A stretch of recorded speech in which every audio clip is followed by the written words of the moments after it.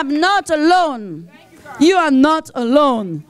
So you need to hook up with Jesus. And you need to give your life to Jesus in a crazy way. You know, don't just give a little bit of your life. You know, don't be some kind of stingy people. You don't want to give your life. You give a little bit of your life to Jesus. You know, if you give a little bit, you will only get a little bit back.